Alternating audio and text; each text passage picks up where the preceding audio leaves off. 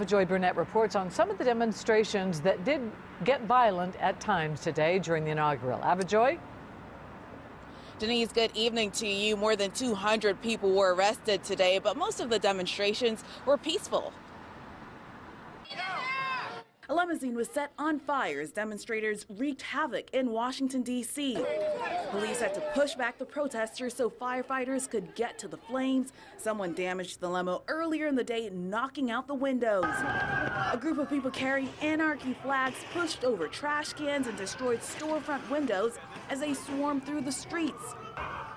A few tried to fight off the police in an attempt to escape. Some officers suffered minor injuries. Police fought back with pepper spray and tear gas.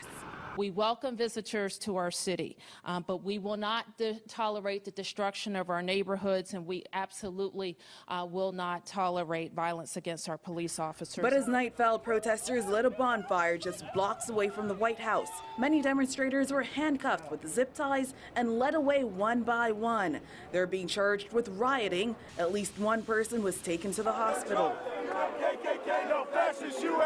Most of the protesters were peaceful. They say the actions of a few hurt their anti-Trump message. These groups that are breaking windows and things like that delegitimizes a lot of the reason that the rest of us are here. More protests are scheduled for Saturday. And talking about that protest, more than 200,000 women are expected to take part in a women's march on Washington tomorrow. Denise, I'll have more on that story coming up for you a little bit later in the show. All right, thank you, Ava-joye. Now